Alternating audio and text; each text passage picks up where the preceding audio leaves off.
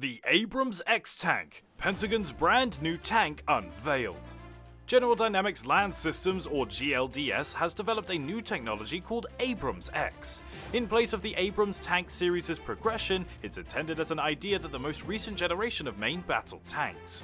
During the Washington DC-based ALSA exhibition on October 12th of 2022, this tank was first made public.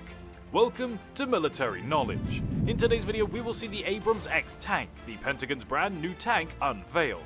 So let's get into it. The M1 Abrams may be replaced with a lighter, more advanced model as America's next main battle tank. The Abrams is made by General Dynamics, which recently unveiled an upgraded M1 model.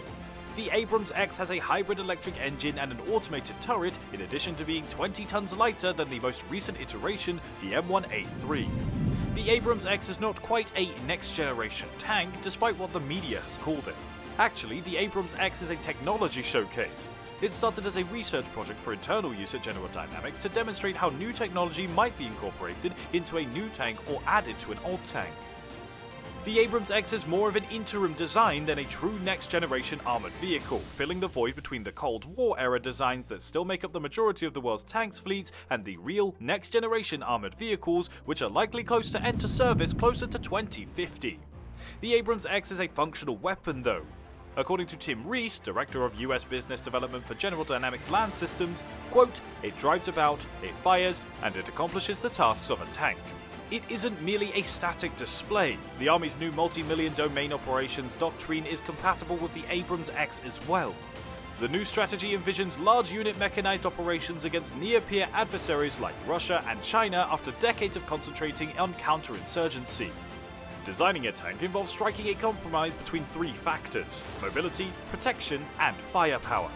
The primary objective of the AbramsX was to remedy a major issue with the M1, of which more than 10,000 have been constructed since 1979.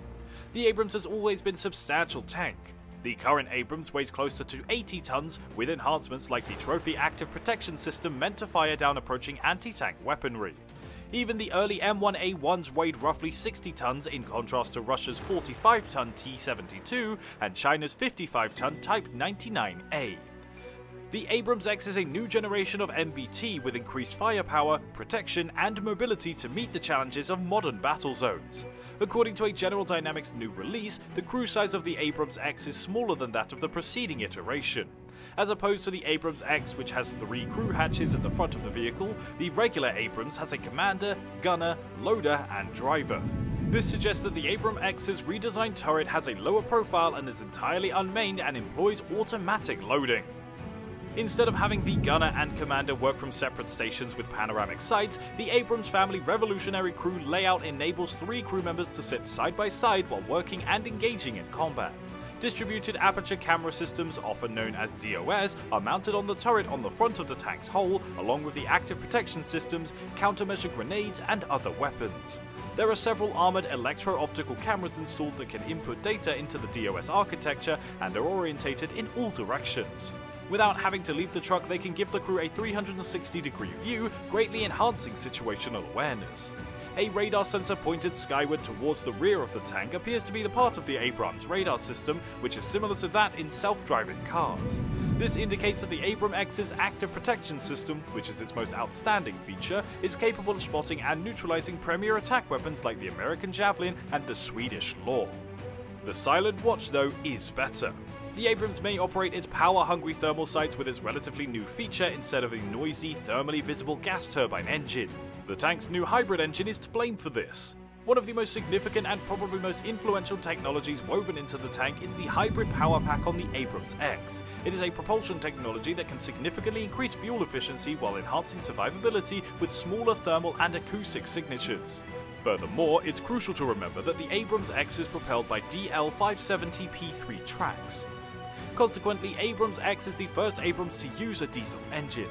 As a result, the AbramsX diesel engine and larger battery pack can provide more power to operate these sensors for longer periods of time.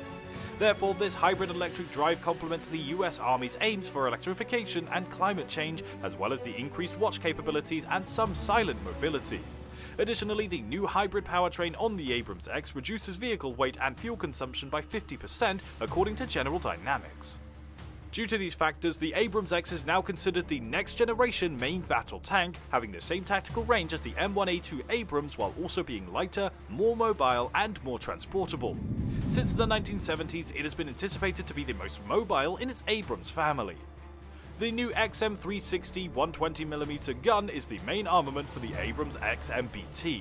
This has taken the place of the previous main weapon, a 120mm M256 gun.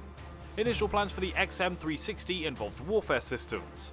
In the early 2000s, a project to replace the armored vehicle used by the US Army today was started. This weapon uses the same ammunition and has the same caliber as the previous M256.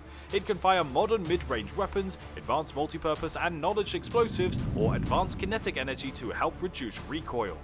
The XM360 120mm cannon features a pepper pot style muzzle brake at the muzzle to reduce the weight of the gun system and, as a result, the overall vehicle weight. Titanium and composite materials make up the entire gun system. A coaxial machine gun is located on the right side of the AbramsX's main armament, and what appears to be the XM914 30mm chain cannon is located on the top of the turret, replacing the commander's M250 caliber machine gun and the loader's M240 7.62mm machine gun. The crew of the XM914 can shoot from inside the hull using a remotely operated gun system while using thermal imaging technology to target in the dark and through the smoke. The turret and the hull of the AbramsX has outdated armor packages. It also has an active defense system that may activate a tiny warhead at a safe distance for the projected platform to intercept anti-tank guided missiles and other contemporary projectiles. At a perfectly determined moment, this will use a shockwave effect to neutralize or eliminate the threats. The AbramsX is a huge upgrade over the original Abrams overall. Another Abrams is the most likely replacement for the M1, which the Army has tried but failed to replace on numerous occasions. Although the Army has previously renovated older tanks to save money, it now owns thousands of Abrams. The AbramsX has so many modifications built into them that remanufacturing them might not be an option. With its reduced crew, AI lethality, survivability, mobility, manned or unmanned teaming, and autonomous capabilities, the AbramsX is more than just a tank for the 21st century. Features like top attack active protection and a 30mm chain gun are expected to be included and were inspired by the conflict in Ukraine. If approved by the US Army, the AbramsX can be an essential part of lethal combat networks and act as a link between the Abrams SEPV-3 and SEPV-4 and a future tank. It might imply that the Abrams platform will continue to be used well past the year 2050. So guys, what do you think about the new US AbramsX main battle tank? Should the US Army buy it? Drop your comments below and let us know. But that is all for today, so thank you for watching. If you've enjoyed the video, smash that like button and subscribe to our channel if you haven't already. Also tap the bell icon so that you won't miss any more of our videos. Check out other videos on our channel, and we'll see you in the next video.